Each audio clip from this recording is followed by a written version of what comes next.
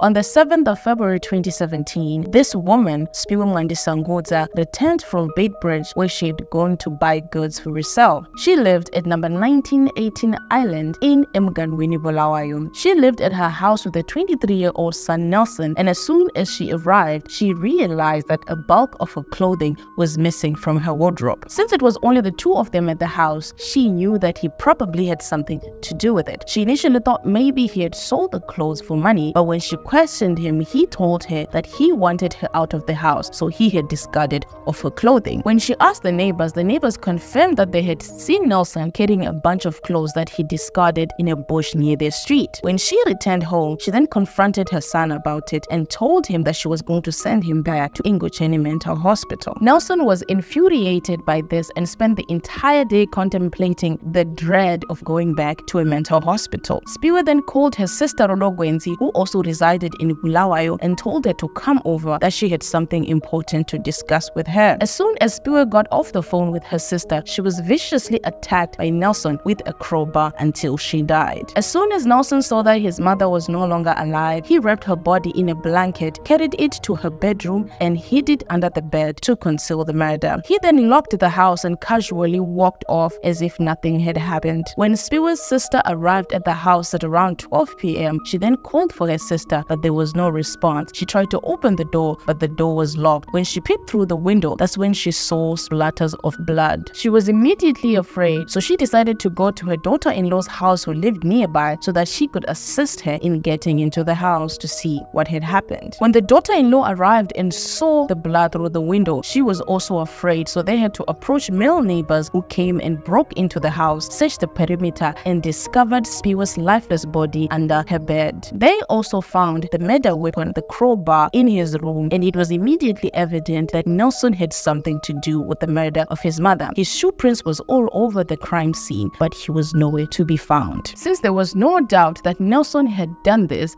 given the evidence at the crime scene, the police's main objective was to find out what the motive was. They quickly found out that he had a history of mental illness that had begun 4 years prior, and that he had even been a patient at Ingocheni Mental Hospital for a while. This explains why when they were having a confrontation, his mother had threatened to send him back. It is said that when he would have these episodes of mental illness, they would take about 1 to 2 days to stabilize. The neighbors also confirmed that he had become violent a few days before and even attempted to attack the neighbor's daughters, who ran into the house and locked the screen door so he could not enter. Spiwe's body was then carried to UBH, where a post-mortem was conducted by Dr. Pesanai on the 8th of February in 2017. The results revealed that she had died from subarachnoid hemorrhage and blunt force trauma as a result of the assault. The police then began a manhunt for Nelson, but they could not find him for 2 full days. He randomly and surprisingly showed up at his mother's funeral 2 days later, and he had no idea where his mother was. He kept asking his relatives where his mother was, and he seemed to have no idea of what he had done. He was then captured by the police and arrested and charged with murder. He was then sent for psychiatric evaluation at Mlondolozi Special Institute, and he was examined by Dr. Nemache Mawere on the 7th of October 2017. Dr. Mawere's results revealed that there was a possibility that when he attacked his mother, he was having a schizophrenic episode. This means that he had no appreciation of the wrongfulness of his actions.